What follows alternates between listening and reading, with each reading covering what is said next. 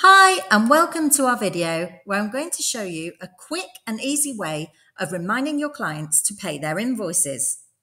As we all know, cash flow is key and ensuring that your clients pay in a timely manner is absolutely vital to keeping that cash flow looking good.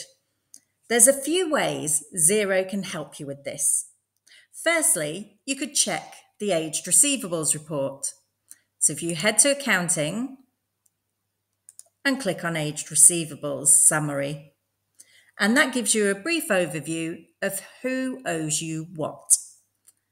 And you could then get in touch with your client and remind them to pay their invoices.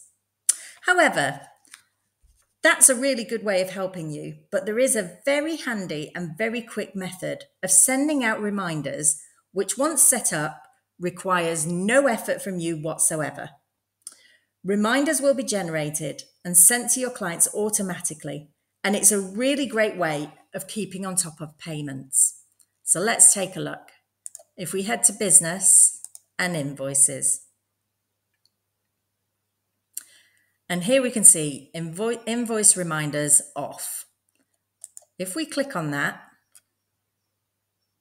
this takes us to the Invoice Reminders page, and you can customize it to however you want. So you can email customers when an invoice is 7 days overdue, 14 days overdue, or 21 days overdue. Or you can pick a date that suits you.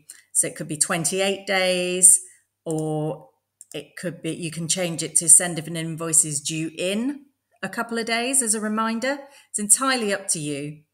This part is also completely customizable, so you can change the message to however you want it to look.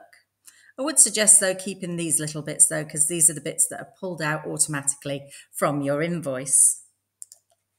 So if we click on reminders sent when they're 7 days overdue, again, you can change all of this if you want to, and then click Save, and your reminders are on once you've clicked Save again.